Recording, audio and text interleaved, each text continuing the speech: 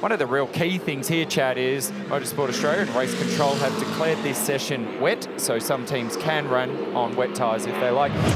Race situation I've ever been in, literally when you're going down the straight and you can't see the walls beside you, you get a little bit lost. But thankfully we brought it home safe, and hopefully we get some better racing conditions today, because it'd be awesome to be able to show the speed that we've really got in the car. Appreciate it, guys. Good luck. Thank you.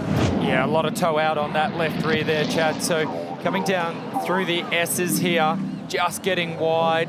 Is that a loose wheel nut on the left rear there with that swarf that's come out? And we saw something very similar when Kai Allen's right front wheel nut came undone. So I wonder there, can't really see from that shot, Chad, whether or not the nut was loose first, but what we can see is that that left rear has had a toe adjustment courtesy of the concrete wall, and now has a massive amount of toe out.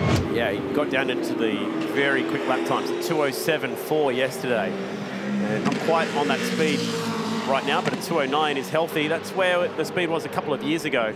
And did you see Zane Morse's tyre trolley there? There were some slicks that were marked up with a pink marker to reflect the colour of his car that said on the tyre, "Real men wear pink shirts." Yeah, I love that.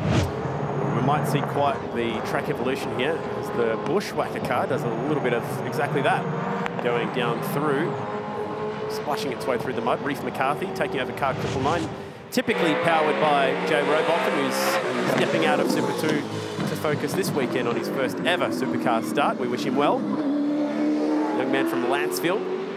Handed that over to another kid from Melbourne, based out in Warrandyte. At this stage, we still think the green tyre, so we still think Fox, and you'll get your lap in. What sort of lap times can he light up here? Will he have time to get around, get back into the pits and go to a green tyre at the end of this one, as he slots in behind Tyler Everingham. The Nissan sit 1 and 2. Very 1992. Go Tyler Everingham pole position, and that's a nice lap. 2:07.7. So Hansen goes to 5th. And there we go. I feel like that's a more indicative lap time of what we're going to see here. It's closer to what we got yesterday. I like low lap times, you know that. Absolutely. Typically, a 9 AM session would lead to very quick lap times here at the mountain, as Everingham shoots his best lap time through. It's 2:07.5. They're not getting there yet. Whoa, Reef McCarthy. We saw him going slow earlier at the chase, and there could be a reason for that, because he high-fived the wall pretty hard across the middle grate. So unlike the Matt McLean incident that we saw a couple of laps ago, which was just what I'm going to call a light graze, this one is a decent old whack, and particularly on that right rear tyre and wheel. Look at the state of it. It's bent the rim. It's done damage to the right rear suspension and corner. He'll be going slow and making his way straight into the pit lane. I'd say that's qualifying session over. Sector time showing he's 6/10 away from where he needs to be. Has he found something at the end? Championship leader needs to jump up, and he does. He gets himself to the second row right when he needed it. And here's that moment from Missouri's. Wow, that was a wild slide, and the front of that car unhappy. And the question is, has he made contact out there on the road, or is it a hangover from yesterday's incident? Now then, to the main championship combatant that's fighting with Fraser. And he had a good lap earlier, but as they all have come home, he's dropped down to 9th. Zach Best, can he fight back? Yesterday's race winner. He's a little bit away here, Chad, but it's good enough for 3rd position. Traffic up ahead, made a mistake, and it got worse as the lap went on, but Tyler Everingham, that was a massive result. Yeah, nicely done. His first pole here, and it is pole number 2 for the season, so well done to Tyler. Matt Payne on the front row. It's an all Nissan front row.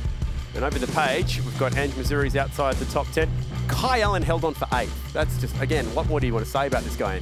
We can't say enough, can we? He's doing a terrific job. He was the class of the field for Super 3, and he's well and truly in the mix with Super 2 in the older machinery.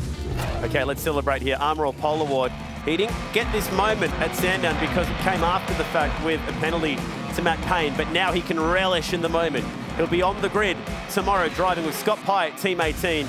And the rapid young kid from Dubbo's taking his 2nd pole of the year and proving that he has what it takes to be in the great race this weekend. Congratulations, Tyler Everingham, picking up another career pole award.